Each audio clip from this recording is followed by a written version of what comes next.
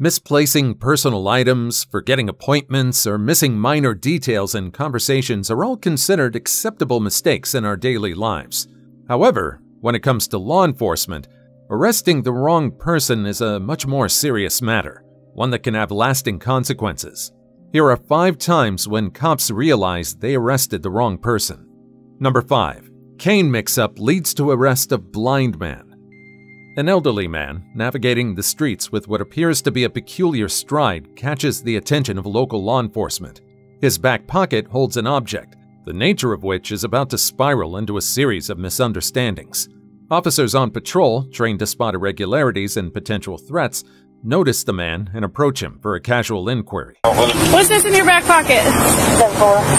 I just saw you walking it. The navigational aids. What's the problem? You a tyrant? Yeah, I am actually. What's your name and date The object of their concern seems ominous, so they decide to investigate further. of birth? I don't have to give that unless Yes, sir. I was investigating. You have reasonable. Do you want me to put you in handcuffs right now? Yes, sir, I do.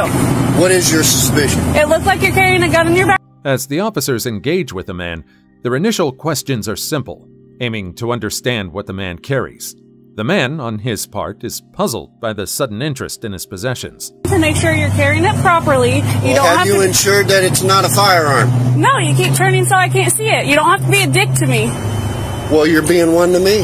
No, sir. The conversation takes a turn when the officers, driven by their concern for a concealed weapon, come to a decision. Am I detained? Yeah, you are. What's your name and date of birth? It does not matter. Yes, sir, it does. Do you have a crime? Would you like me Call to your put you in? supervisor, He's right please. here. All right. It's not a lighthearted move, but for the police, it comes from a place of responsibility. The man, bewildered by the turn of events, finds himself in a situation far removed from his mundane stroll. Sir, what's the stop you for? For a walking stick. So, And it could look like a weapon. She asked you to Really? present it, okay? Now she's asking me. Frustrated by the inconvenience and the misunderstanding, the man tries to assert his innocence. Okay. I don't need the ID unless there's reasonable articulated suspicion that I have committed a crime, am committing a crime, or about to do a crime. Sir, The officers, firm in their resolve, believe they're averting a potential threat. was that you were armed, okay? And she's asking you for your ID. Well, now Okay? she has verified that I am not armed, Okay. so there is no You got problem. your ID or not? I do have my ID, but you don't need it. Caught in a situation that seems more like a mix-up than anything else, an innocent man finds himself treated like a criminal.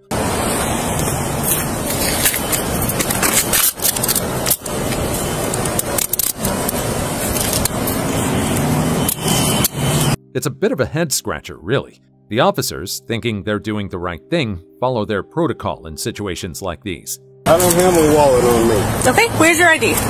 Where's your ID? In my pocket. Which pocket? You are not allowed to search me.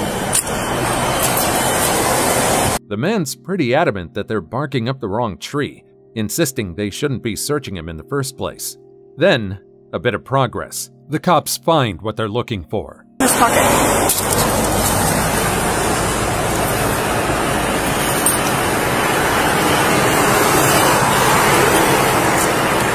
You'd think that would clear things up, but the man's still not happy. He hints that he'll be taking legal action. Thank you. I want your names and badge numbers. 1257 on Nick 65 Florida 27. Yeah, 4427. The man, still under the watchful eyes of the officers, explains his situation. Sir, you legally blind? Yes, I am. Okay.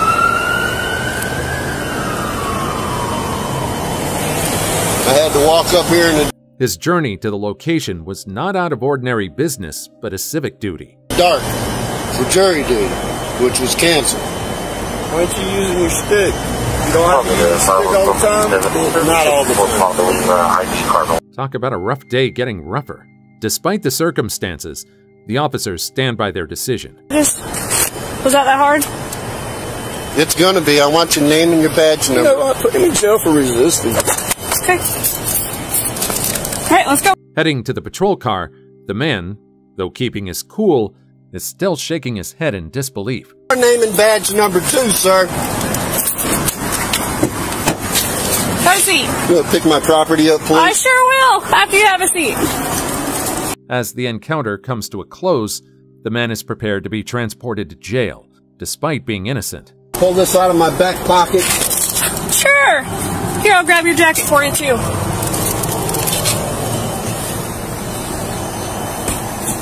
Isn't it confusing? How could a disabled, innocent, and law-abiding citizen end up in jail? Thankfully, the officers who put him there got demoted and suspended. Number 4. Police mistake bird poop in athlete's car for an illegal substance. A man driving with his emergency flashers on catches the attention of a local deputy. The man, aware of his surroundings, opts to drive to a well-lit area before pulling over, a decision that sparks the first thread of tension in this nighttime encounter. Finally, the man complies with the deputy's request. Step out. Go ahead, step out for me, man. Step out for me. Can I reach for my seatbelt? Step out. With a tone of authority, the officer signals that the situation is more serious than a simple traffic violation. You're kind of pissing me off right now, because you know what you're doing. You're a grown man. You're on the main highway coming in Saluda County from Newberry. I'm not from Newberry. I'm coming from Clinton. You're almost... The man, trying to stay calm, explains his actions. The lady on the phone. It doesn't matter. I don't care. We've been riding for 10 minutes now. Sir, my mama told me not to pull over. The turning point of this encounter comes when the deputy's gaze falls upon the hood of the man's car. You can see it on the windshield. That's not bird poop. I swear to God, that's bird duty. That's not bird poop. I swear to God.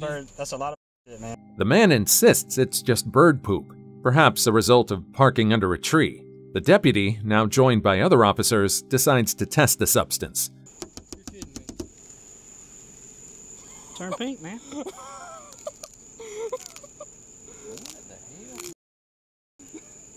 In the world of law enforcement, this color change signals the presence of an illegal substance. Got me one of the field test kits, and I wiped it, and it's come, and my little field test kit is turning pink. The officers, surprised by the result, find themselves at a crossroads of judgment and doubt. As the situation escalates, the man's identity comes to light. He's a student athlete. He's got like a Georgia Southern. I reckon he plays for Georgia Southern.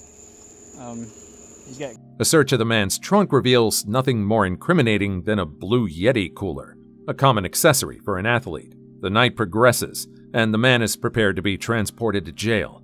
All right, man, I'm going to tell you right now, okay? I'm going to go ahead and read you your rights, all right? You have the right to remain silent. Anything you say can and will be used against you in the court of law. You have the right to an attorney. If you cannot afford an attorney, won't be provided for you. Despite the mix-up, the man remains composed. His response is measured and his demeanor calm. To the Public Defender's Office. Do you understand your rights? Mm-hmm. Okay. You wish to speak with me any further? No. No? Okay. Well, I'm going to tell you what I'm going to do right now. But the deputy's mind is made up. The test kit's pink hue is undeniable evidence in his eyes. Right now, because I'm going to gather up all this stuff on the front as much as I can. It tests positive. I mean, I don't know. I have no reason to lie about. Like, I play football, so I don't do. From a simple night drive to an unexpected journey of suspicion and misunderstanding, the quarterback finds himself in a local jail cell. However, the athlete's lawyer, Towns Jones IV, reveals that more sophisticated lab testing proved the substance was not illegal, resulting in the charge being dropped. Number 3. Mechanic arrested after failing to provide ID. Two men engrossed in repairing a car catch the attention of a passing police officer.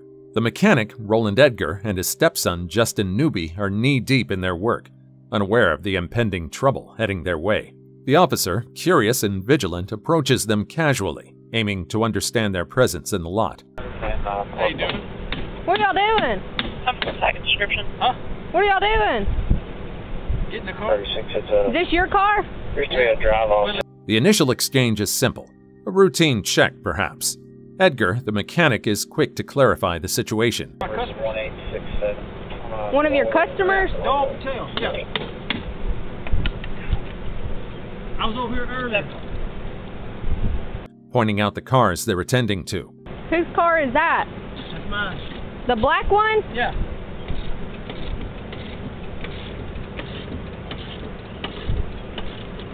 Things take a turn when the officer requests identification. Take a break from me real fast, and y'all have driver's license or IDs on you? I ain't gonna submit to no ID. Listen, you call the lady right now. Listen, I ain't got time for this stupid whole word. I don't mean to be rude. It's a standard procedure, perhaps, but Edgar is hesitant to oblige the officer's request. You do need to give me your ID or driver's license. Listen, I don't want you to run me in and for nothing. Are you refusing me to give me your ID or driver? Time, as always, is of the essence, and Edgar is agitated over being caught in an unnecessary delay. Unfortunately, the refusal to hand over his ID doesn't end well for Edgar. On this Step car. over that one. Come on, man. See, here's y'all playing. You're playing right now. We don't got time for this. We really don't. What starts as a routine check escalates quickly. Edgar's disbelief is clear. Why such an extreme step for something so minor? Man, y'all don't understand. You don't understand the law. I do. I got three officers. Unfortunately, his complaints fall on deaf ears. To my left when I asked you, sir. All right, I'm gonna undo your cuffs. Yeah, and you twist your wrist around. Yes, sir. Yes, sir. I'm gonna give you my ID. I have my pocket. Hey, man. The officer clarifies the reason for his arrest. Under arrest for obstruction. I didn't do nothing. All right. So if you resist any further, you will also get charged with resisting arrest. Listen. You understand? Listen, I give you my ID. I tell you what's going on. It just seems so unfair. It's hard to believe how things have taken a turn for the worse for him. The dialogue between Edgar and the officers is a dance of frustration and urgency. I'm trying to get a customer's car here. I'm in a rush. My shop's unlocked over on Governor's Drive right now. Man. Edgar's disbelief is evident. Where's your ID? It's in the car, I'm sure. I thought it was in my pocket. Y'all down in my pocket for no reason. I said my ID is in my car. Go over and walk in and get my car. Okay, well, he's still going to... An arrest for obstruction for what he sees as doing nothing wrong seems absurd. The search continues, and the officers are thorough in their duty, leaving no stone unturned. I don't know what's in them, all right? And you're not going to get placed in my car without knowing what's in your box. 47 code one. The tension peaks when Edgar is admonished to silence. Is that how you talk to someone? Is that officer supposed to talk to someone like this? Yeah, we're here doing a custodial search on you. I didn't do anything. What y'all need to do... Is this the norm, he wonders, the way officers engage with those they're sworn to protect? Right there in this office right here, hand me the key. That's what you need to do. I explained to you, all right? Man, I am such a rush. How long has it been, man? I've been trying to get over and get this car all day. As Edgar is led to the patrol car, the reality of the situation sinks in. Sure, come on. This ain't necessary. It is necessary. Called obstruction. Listen, I didn't do anything. Edgar's protests and his insistence on his innocence paint a vivid picture of a man caught in a web of procedure and misunderstanding. Yes, please he listen. is. I've already told him that he's under arrest. This is ridiculous, man. You know what I'm saying? Hey, look, I didn't do a crime, but she's trying to arrest somebody for not doing a crime. She's trying to arrest me for obstruction. The narrative continues, Edgar's frustration boiling over. For what? I didn't do anything. I didn't do anything. Huh? That's what I'm saying. She's down. Listen. The charge of obstruction feels like a heavy mantle for something so trivial. Please listen. Sit down. Well, that's what I'm saying, man. I got my shop unlocked over there. I'm trying to confide. Man, please listen to me. Sit down in the car. His repeated declarations of innocence are flat out ignored by the officers. Please listen. No, you don't want to listen to us. I'm trying to explain to you. I'm trying to explain. Stay. The officers, steadfast in their duty, appear unmoved by his pleas. Just to fill you in on what happened after, the city dropped the obstruction charge against Edgar, and he proceeded to file a lawsuit in federal district court. However, the suit was ultimately dismissed after the court determined that the officers were protected by qualified immunity. Number 2. Black Panther director accused of bank robbery. Ryan Coogler, the acclaimed director of Black Panther, finds himself in an unexpected and bewildering situation. A routine banking transaction morphs into a police operation when he discreetly attempts to withdraw a large sum of money with a note. The bank's staff, misinterpreting Coogler's intentions, suspect a robbery might be underway. We got a call, and from what we got the call, it seems like someone was trying to rob the bank. Something about you passing a note to the teller, something to that effect. The situation escalates quickly, and before he knows it, Coogler finds himself surrounded by police officers. You know what's going on? Or... Yeah, bro. It's a medical assistant that works in my house that prefers to be paid in cash. Kugler is bewildered, struggling to comprehend how a simple bank withdrawal has led to this moment. He explains his side of the story. Every time I make a withdrawal to pay her, you know, because it's a large amount, she works a lot. Yeah. You know, if I don't write down on Detailing the reason for his cash withdrawal and the note to the teller. how much I went out, and then I don't want it ran through the money counter right there at the desk, the whole bank ends up looking at me because they just hearing money going through the account. He's detained, handcuffed. I don't understand. So you make well, that's like I said, that's the reason why we're out here, and that's the reason why we detained everybody, because we didn't know exactly what was going on. And left feeling vulnerable and frustrated. Officer, let me ask you a question, sir. Yes, sir. You're talking to me right now, and I'm cuffed in the back of the car. Yeah. My team's driver's cuffed. Yeah. I imagine in the back of the car. Yeah. And my Adding to his distress is the fact that his family's baby nurse, a woman who is with him, is also detained. baby nurse that takes care of my baby is cuffed in the back of the car. Yeah. Is there any reason we can't have this conversation once you get these cuffs off everybody? And we, Yeah. and we back to being treated like standard members of Yeah. society? She's an innocent bystander in this confusion, her only connection to the situation being her presence with Kugler at the wrong time. The officers, now understanding Kugler's perspective, agree to remove the handcuffs. Bro, Yeah, that's fine. We'll go ahead and get you out of the handcuffs. And I'd love to have this conversation with you, man. But I got this you. is I understand. you know. We just well. Trained to respond swiftly to potential threats, the officers begin to see the misunderstanding for what it is. We don't come out because of the seriousness of the call. We don't just come out, and unfortunately, in a situation like that, you don't get the benefit of the doubt. We detain and then we ask questions later. They acknowledge the need for a dialogue, recognizing that the situation could have been handled differently with more information. So that's why we come out with weapons. That's why you're detained, and then we ask questions later because of the nature of the call. So, Say it again, sir. As the handcuffs unlock, there's a sense of relief, but Kugler's frustration still hasn't simmered down. It's nothing for me to say, man. Like, I gotta get all your names. Yeah, that's fine. That's fine. Yeah. That's not a problem. Y'all got cars. No. He's been put in a position where he had to defend his everyday actions, actions that were misunderstood and led to an unwarranted response. Like, I just came to get Ryan had guns on me in a while, bro. You know what I'm saying? I'm trying to get my own money out of my own account. You know what I mean? The baby nurse, equally innocent, finds herself caught in this bewildering situation, her day taking a turn she could never have anticipated. They can have a seat in the car. Yeah, she can go back. Oh, you have the keys, though? Okay, you can give her the keys. It's a major problem, man. And the officer. Kugler, still trying to process the events, expresses his frustration at not being asked for his side of the story from the outset. I gave him my bank card. You feel me? Yeah. Like, Do you understand where we're coming from? Do you understand that we didn't just show up here and put... He points out that a simple conversation could have prevented the escalation. We showed up because the call came in. I understand. Yeah. That somebody fucked. Yeah. That's all I know right now. You know what I'm saying? As the event unfolds, the officer recognizes the need for clarity and transparency. Hey, y'all do me a favor and give it, write down all our names and put it on a paper form. He don't have nothing to write on. Okay. Just put all of us. I had guns drawn, taking money off my own account. The conversation then shifts towards the man's banking practices, with an officer posing a question that perhaps many would find themselves contemplating in hindsight. Have you ever considered speaking to them before you make a transaction like that? Have you ever had something like this happen? Have I ever been arrested? No. Wait, what? Listen. In response, Kugler clarifies his actions. Out here, bro. Like, I'm not saying out loud how much money I'm taking.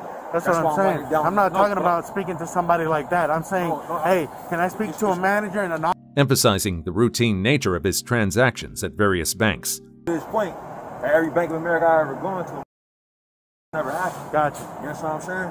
I understand. So y'all explaining y'all perspective, right? Yeah. Y'all the ones with guns and vests. Further elaborating on his experience, Kugler recounts his interaction with a bank teller.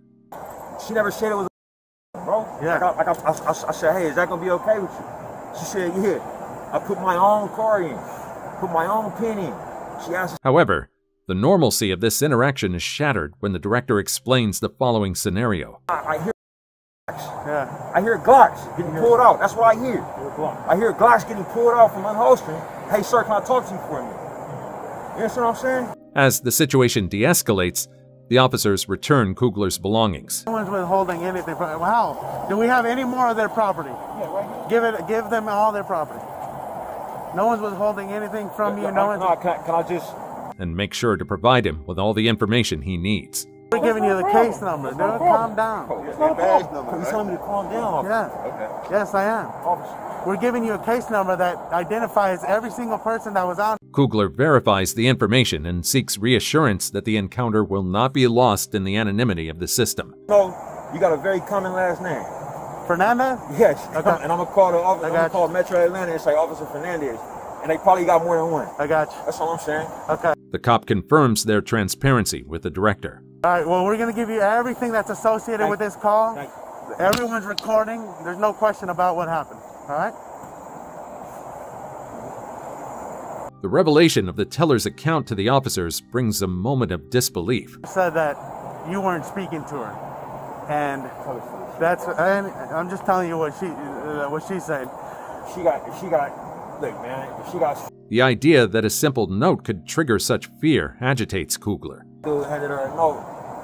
Yeah, I mean, I don't know what else to say to that. Yeah, I don't know what to say to that either. I mean, I wasn't speaking to her. Hey, bro, I asked her if she could. The officer, now beginning to understand the situation clearly, agrees with Kugler's sentiments. Take every ID. You know what I'm saying? I was talking to her the whole time, bro. Yeah. You know what I mean? If she was scared, she gotta admit that. You know what I mean? Yeah. You know, I agree. As the situation de-escalates, there's a collective acknowledgement of the misunderstanding. Kugler, once a suspect, is now seen for what he was all along, a person carrying out a routine task. Number 1. Clueless jogger wrongfully detained for matching burglar's description. Clad in a white tank top and black shorts, a guy enjoys his morning jog, completely unaware that cops nearby are searching for someone who bears a striking resemblance to him. As fate would have it, their paths cross. Hey, buddy. If you're not in any trouble or anything, there's a burglary that happened. You kind of fit the description. The jogger, surprised but cooperative, listens as the officer outlines the reasons for their encounter. Let me just make sure that you're not him, okay? All right? I'm a vet. I have my ID. Okay, can I see your ID? Yeah. You literally, they said white tank. The jogger, though taken aback, remains composed, understanding the gravity of the situation, yet confident in his innocence. And they said that you had a beard, all right? So I'm not saying it's you, but it was a black male. Again, I'm not saying it's you, buddy. The cop chatters away on his radio, filling his colleagues in about the situation. Got a male over here we're sitting with right now on 2000 block of North Normandy, fitting the description. I'm verifying him right now to make sure it's not him. And describing the man's appearance. Wearing an army, black shorts, white tank top, beard. So just verifying it's not him.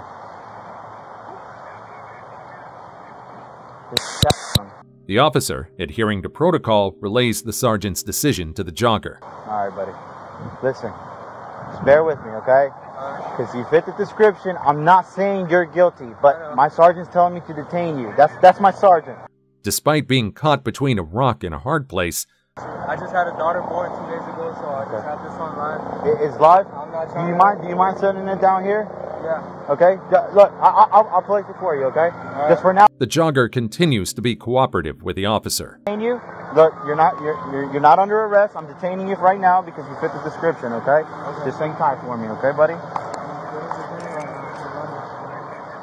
With a friendly demeanor and a few well-placed words, the officer seeks to ease the jogger's nerves, understanding the apprehension that can arise in such situations. Arrest. It's just that you fit the description. They're gonna verify for me. Look. I even put you where. Look. Okay. Y'all better raise hell. Yep. And by the way, the jogger makes a conscious effort to remain composed, drawing on his inner resolve to navigate the unexpected encounter with poise. 5-2. I even got recorded. Is this? Where you jogging from, bud? 522 South Annapolis Drive. Suddenly, what began as a routine morning jog transforms into an unforeseen chapter in the jogger's day as he finds himself unwittingly thrust into a law enforcement verification process. We're not saying it's you, but you fit the description. That's why I'm detaining you. If it's not you, we're going to cut you loose and you're free to go, okay? But I just want you to see through us. The situation, though serious, is handled with a level of respect and understanding. There's just a lot going on today. Yep. I know. Buddy, look, we're the same. Reflecting the officer's commitment to justice and the jogger's patience. You know me. I'm going to take care of you. Relax. I got you, buddy. I got you. Relax. My wife's going to be shitting herself. As they await the verification of the suspect's identity, a sense of camaraderie builds between the jogger and the officers. 522 South Annapolis Drive. It's a couple blocks from here? 5-minute jog. Yeah. Okay. And that's all you were doing was jogging, obviously? The police officer takes a moment to reiterate the striking similarities between the suspect's description and the jogger's appearance. Literally, you fit the description. Black with a beard, white shirt, white tank top, orange, black shorts, black shoes.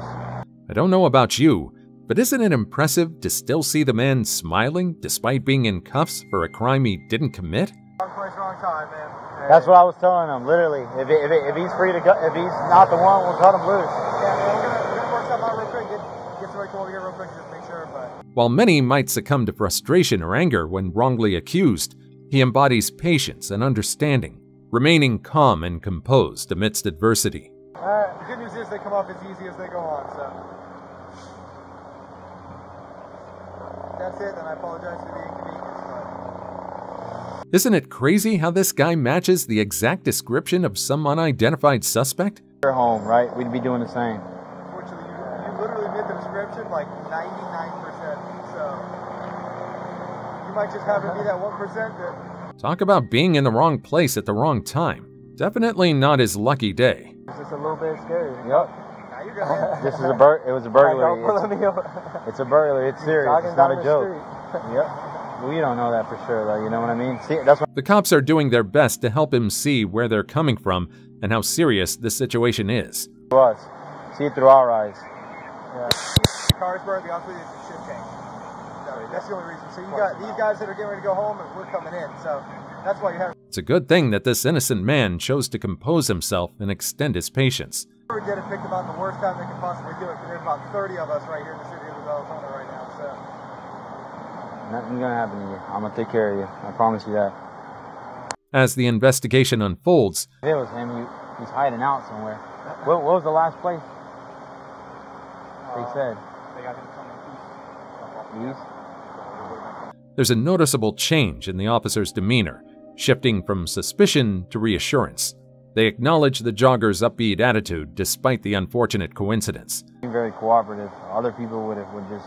I'm not trying to get shot over this. You ain't gonna get shot. Listen, there's mistakes people... Recognizing his positive outlook amidst the confusion, continuing their conversation with the jogger as they await further information. It's because of their actions. I'm not saying that officers that have been in involved shootings weren't at fault as well, but...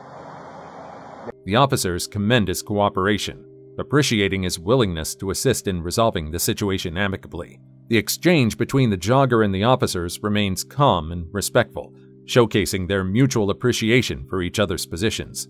I've been in the same boat, okay? I know things are going on. It's a race fight going on.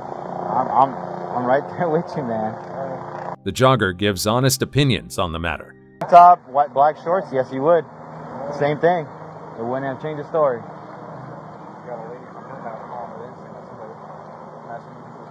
In response, the officer clarifies any misconception. If it would have been a white male, white tank top, black shorts, black shoes, we would have stopped the same person. That let's say you were running down, the same thing would have happened. And assures the jogger that their actions are impartial and based solely on the facts. That's what I'm trying to do, man. Let's avoid that race car because it ain't here. I promise you that. I promise you that. The officer remains focused on the task at hand, determined to see the investigation through. Up, right, in case it ain't him. We cut him loose. Alright, I just want to make sure, man, because I want to catch him. All the while showing consideration for the man in their custody. No, you're fine. You're comfortable. Yeah. Okay.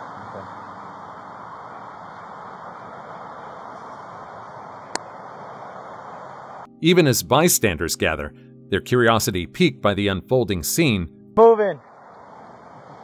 Keep moving. Keep moving. You're obstructing traffic. Keep moving. Keep moving. Keep on going. The officer maintains a professional demeanor. The officer expresses his disbelief at the circumstances. I understand.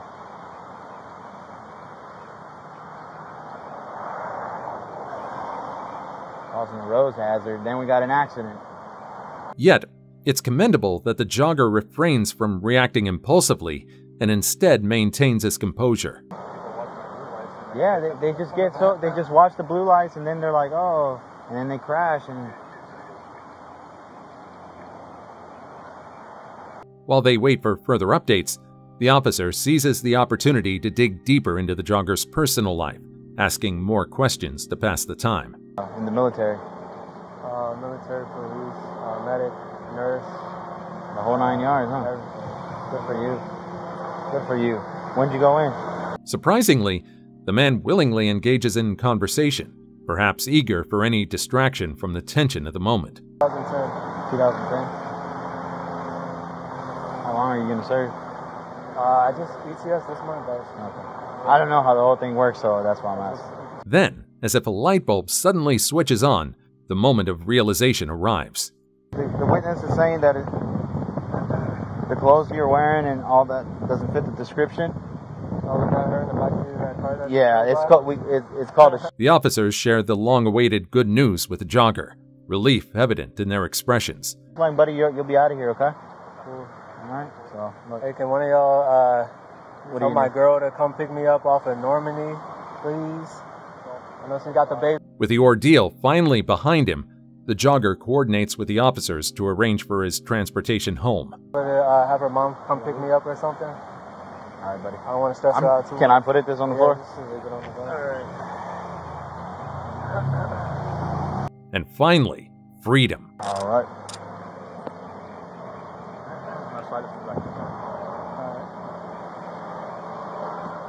Sorry, I'm trying to... With sincerity and genuine remorse, apologies are extended to the jogger. Appreciate you being very cooperative. Again, this is not a race thing, so let's not make it, because that's... You're not white. Even if I was, let me tell you... Recognizing the distress and inconvenience caused by the misunderstanding. Amazing. And there's serious consequences for racial discrimination here, okay? I promise you that. Our takes it very seriously. We are not discriminating. You literally matched the description. We did a show up. The officers take a moment to explain the reason for his release. Hey man, listen, Jake. Just want to say thank you for keeping a cool, good demeanor. We just got the picture finally from the witness, and I get why they went out with you for sure. Shedding light on the investigation that has just concluded. Clothing description, everything matched. So obviously these guys didn't have that to go with. They just had a description and he matched it. Pretty good. But once we finally got the picture from the video surveillance and stuff, it was like... The jogger, now relieved, displays a remarkable understanding of the situation. That's why I told him, like, get him out of here. I appreciate you just putting understanding that, man. I get it. It's not cool. It's not convenient. Yeah, I know things... Demonstrating maturity and resilience as he accepts the officer's apologies with grace. Not everybody is that understanding and respectful, so... Alright, thank y'all for staying with me. And thank you for Officer Estrada here. Wow, this guy deserves an award for being so cool after such a frightening ordeal. Told me from the get-go, hey, I'm not gonna let anything happen to you.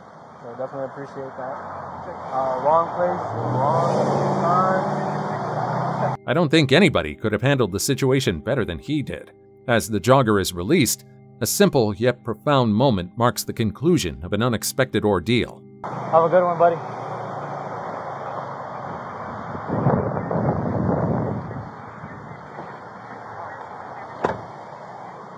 The officers, reminded of the complexities of their duties, and the jogger, once just a man on his morning run, part ways. each affected by the encounter. In the end, justice prevails as the real suspect is apprehended.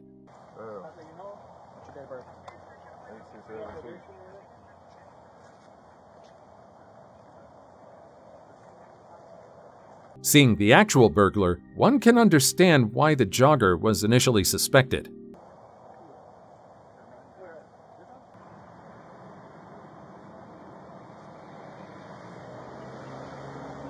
The resemblance is truly uncanny, isn't it?